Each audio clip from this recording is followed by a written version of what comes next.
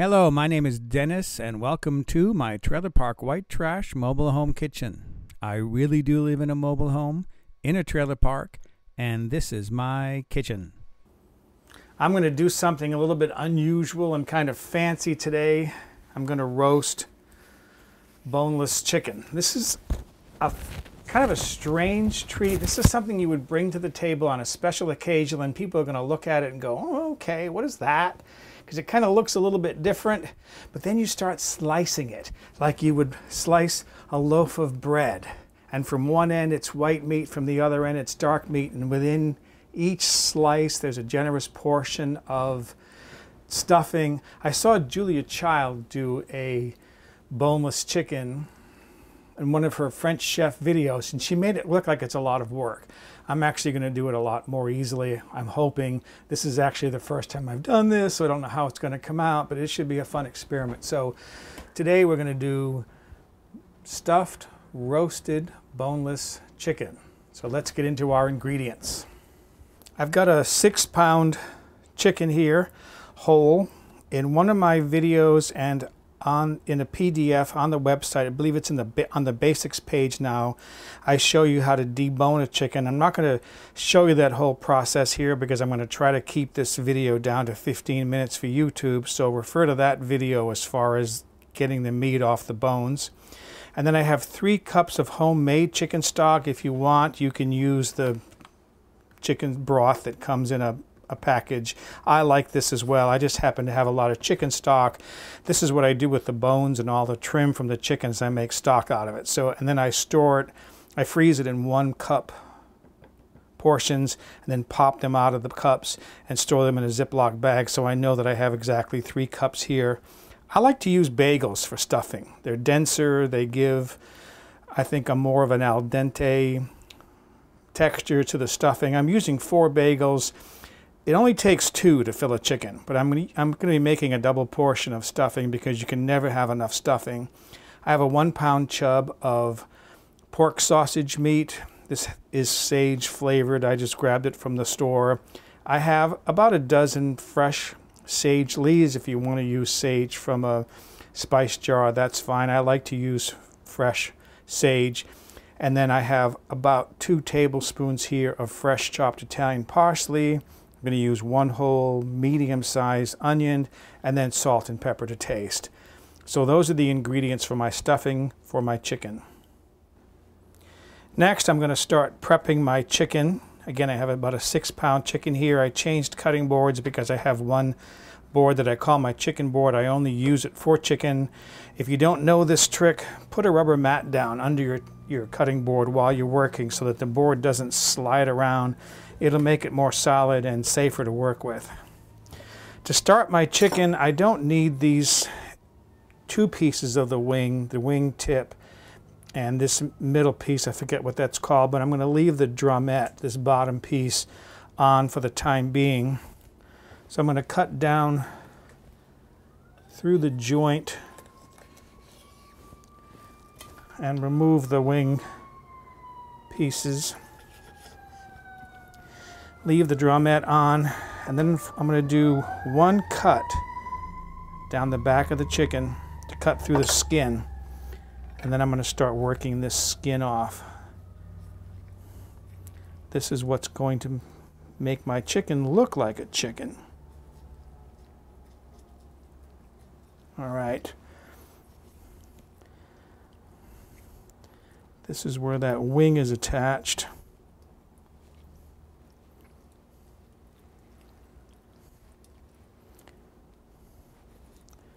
And I'm just going to cut down to the joint of the wing and cut down through that joint.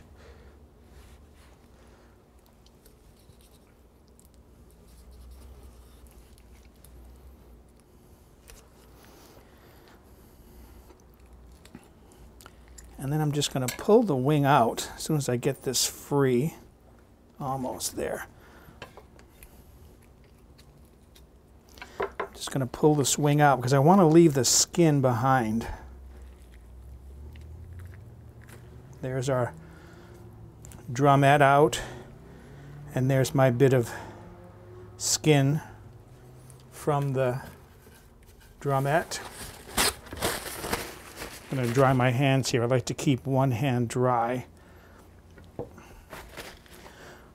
The hand that's holding the knife, so that I know it can't slip in my hands. Again, working this skin off. This is the part of the chicken where the skin attaches most securely, along the back. Okay, and then go in here again and expose that joint. Cut down through the joint.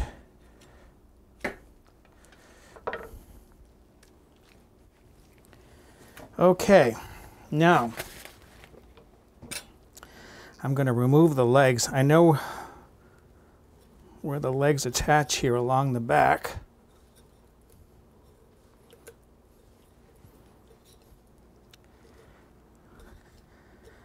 And I have one joint right here.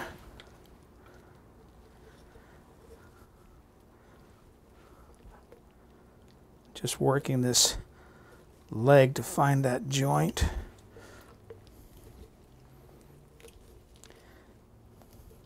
I don't care how nice the meat looks at this point, because it's all going to be put back inside. I just want to cut through the joint,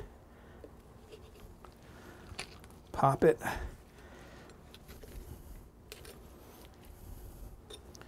and then separate the meat, being careful not to cut the skin.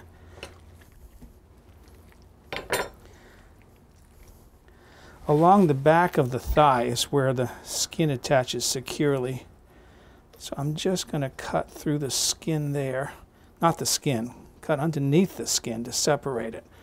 I don't want to cut through the skin. Once I get the back of the thigh cleared, then I can just pull the skin right off the leg meat. So there's my skin from my leg. Same thing on this side.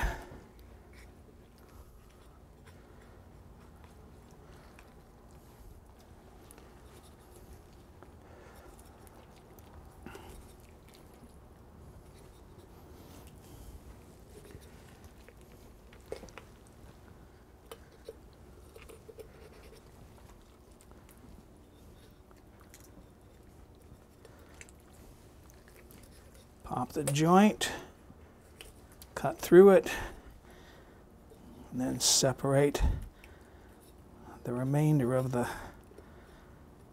thigh meat. Again, being careful not to cut through the skin.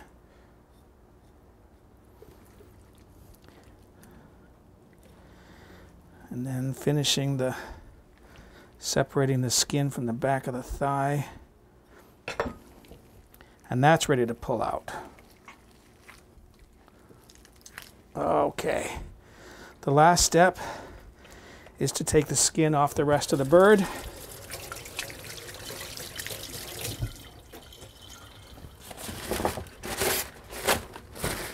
Again, I want to dry my hands.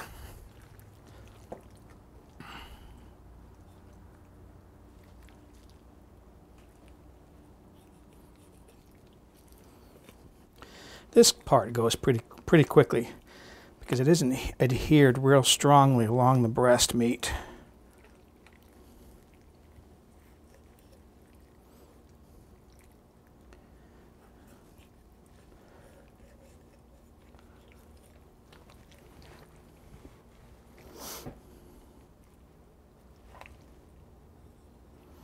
Right along the center of the breast, there's some connective tissue.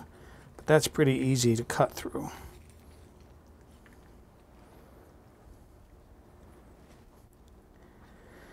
Again, I'm not trying to make the meat look real pretty, so if I make some cut marks in the meat, I just don't care because the meat's going to go back inside the skin. It's the skin that I want to keep all in one piece.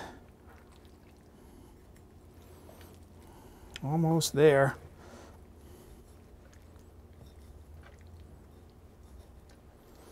All right, and there's my entire piece of skin. Doesn't look like much now, but it will in a moment. So the next thing I'm going to do is I'm going to fillet off all this meat from my legs and the breast meat. Again, I've got a video that shows how to do that, so I'm not going to take time now to do it in this video. I've finished filleting off the chicken meat. Here's my 2 breast pieces, my 2 drumstick pieces, and my 2 thigh pieces. Again, there's a video on the website that shows you how to do that, and a PDF you can download. My next step is I want to start assembling my stuffing. My first step here is to dry out my bagels. I'm using 2 different kinds of bagels. I've got a pair of sesame seed bagels, and then a pair of plain bagels. You can mix up the flavors as you want. It's just going to add more interest and more texture to your stuffing. I slice each of these into 3 slices.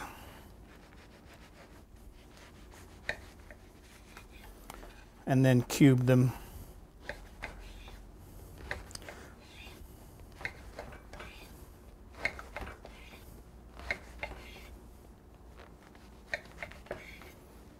Like so.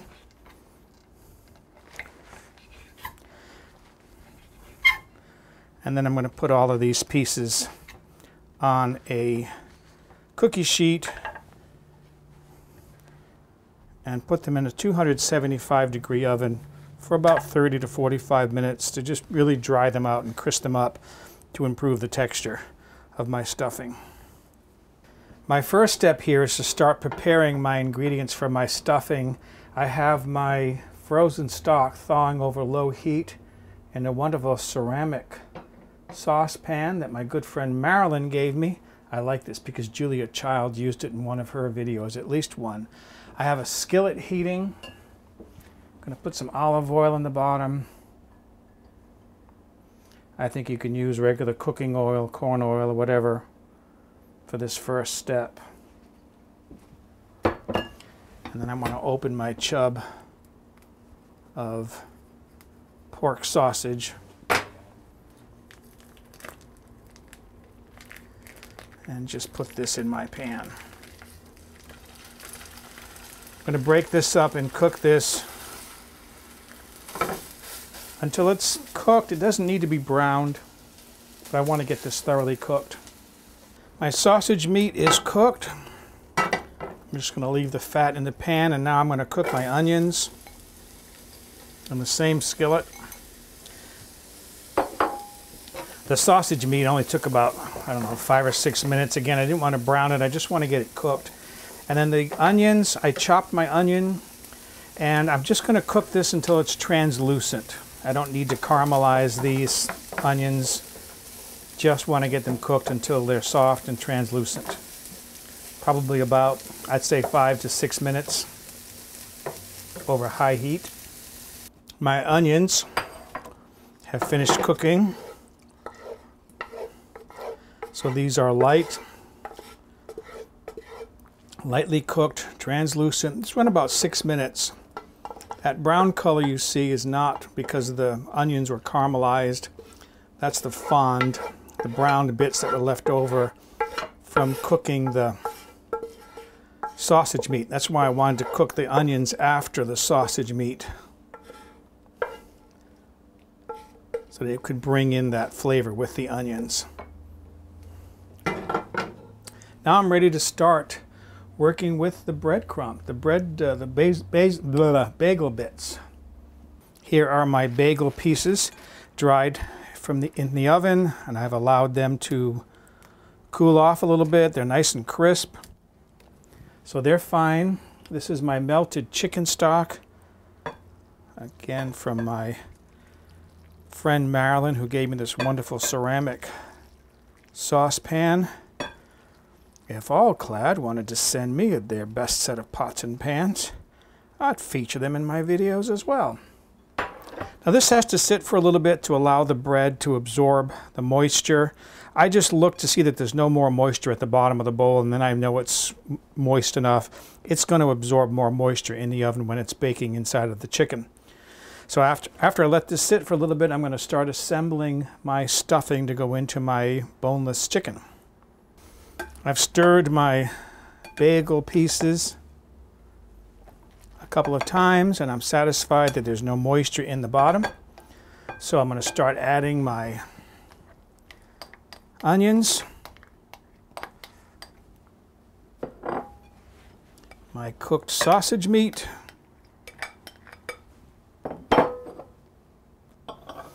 This stuff is good. This is my chopped Italian parsley, and I chopped my sage leaves. I'm going to put maybe, I don't know, half a teaspoon of salt in there, and some fresh ground pepper. That should be plenty. And then start mixing this up. Actually, I'm going to do this the way I like to do it. Get my hands in there. I can use the bowl of 1 spoon or 5 fingers. This is just a more efficient way to do this.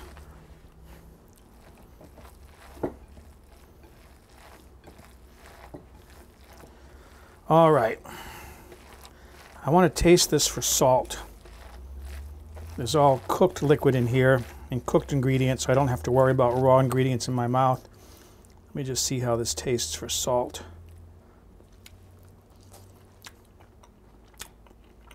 That's good. It's lightly salted. It's not strong.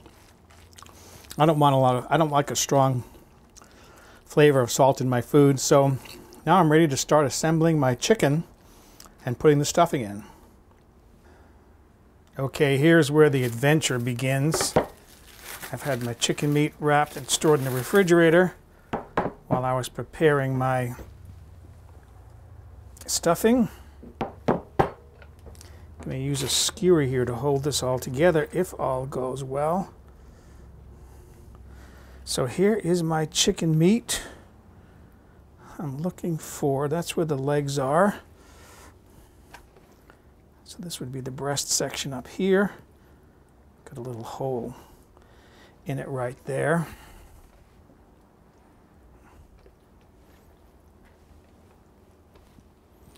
All right, let's see if I can do this. Here is a piece of drumstick. And that's drumstick meat there. Just pushing this down to the end so it doesn't quite come out the end. And then this is the thigh meat that goes in there. And the thigh meat that packs in there. And then finally up here are 2 breast pieces.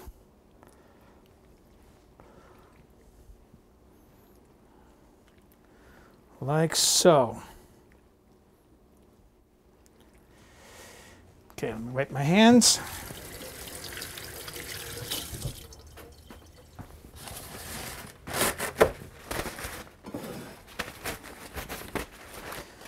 And here's my stuffing. If I can make this work.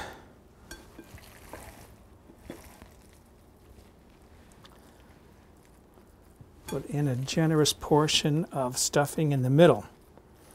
I'm not going to be able to put all this in because, again, I used 4 bagels rather than 2. So the leftover stuffing is going to go into a casserole dish and be baked. Again, wipe my hands.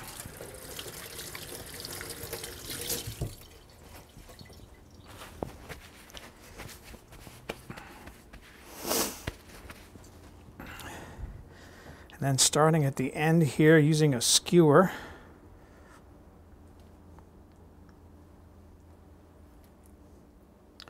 I'm going to try to stitch this skin together.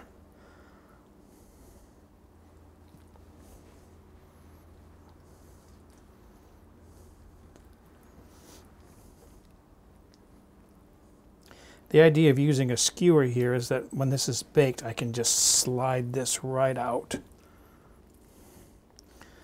so that it'll be easy to slice the chicken.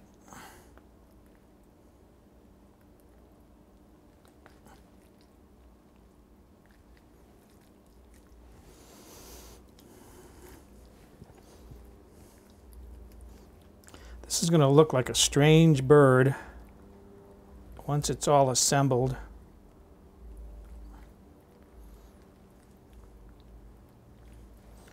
Okay.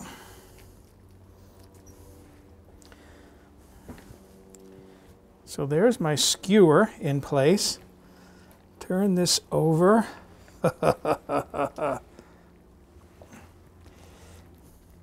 And I don't care about the ends being open, because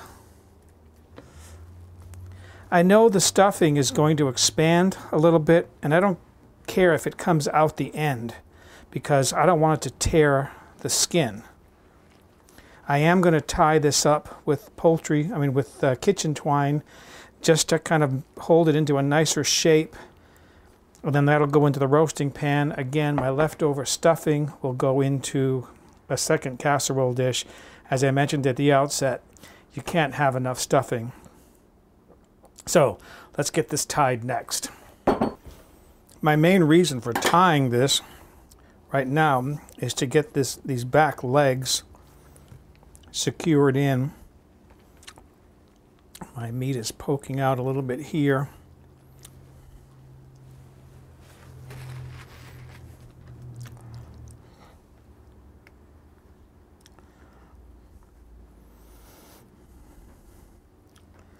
And this will hold those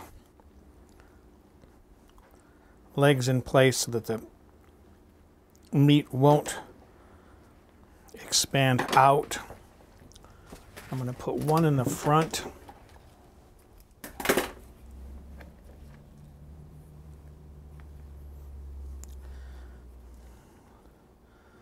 Hold the breast meat up.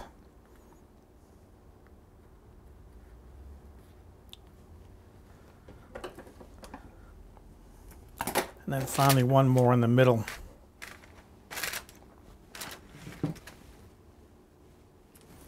And mostly what I'm concerned with here, oh, I got caught on the skewer, is, again, I want to pull the thigh meat in. This one I'm going to pull kind of tight.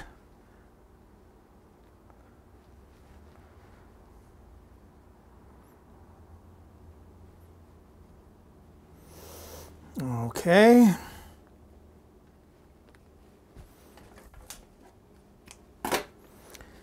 And there it is. There's our boneless stuffed chicken.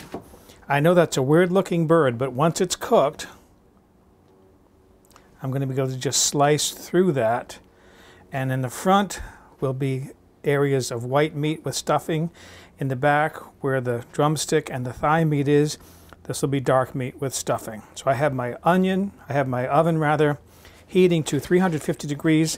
I'm going to bake this with a probe in the stuffing. I want to roast it to a stuffing temperature of about 160 degrees. When I bring it out of the oven and let it rest for 10 to 15 minutes, the stuffing will continue to come up in temperature as the heat continues to migrate inside. You want to get the stuffing to about 165, 168 degrees.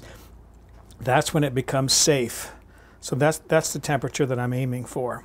I'm imagining this is probably going to cook to 60 to 90 minutes, I'm guessing, to bring that temperature up to about 160, 165. Hear that? My roast chicken has reached 160 degrees. Turn off the alarm. And then bring this out of the oven. Oh, look at that.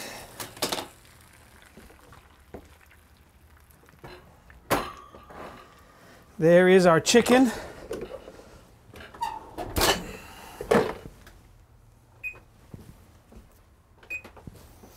So I'm going to let this rest now for about 15, 20 minutes, and that should come up to a temperature of maybe 165 to 170, which is a safe temperature, and I can start carving this.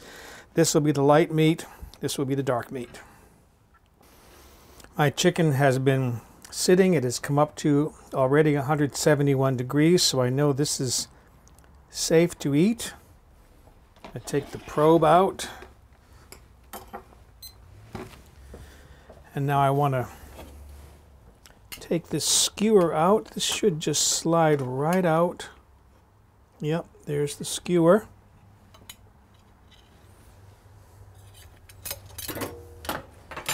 Little piece of stuffing for me.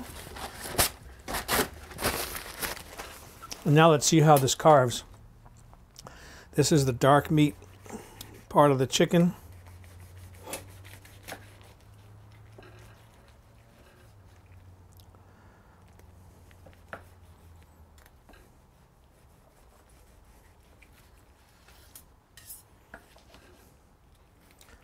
A little bit messy there, but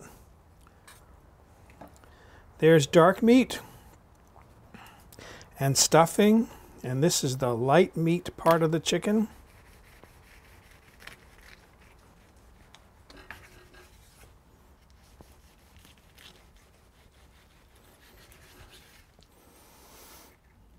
Oh, look at that.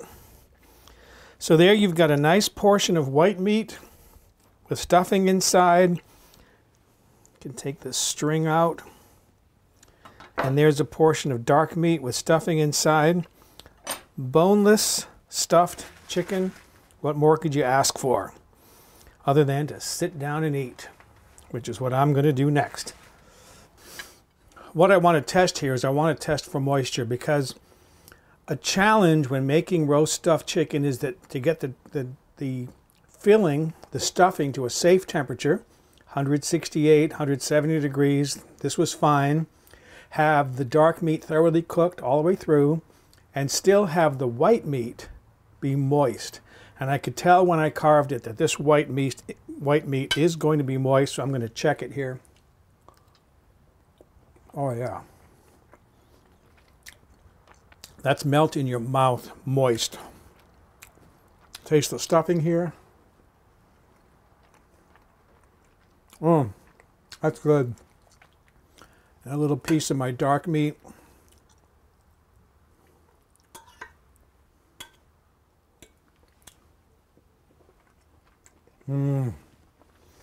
All right, I'm ready to sit down to a feast. So I'm going to go have my dinner. For a printable PDF copy of this recipe with step-by-step photographs, visit the White Trash Cooking website and look on the home page or in the recipe archive.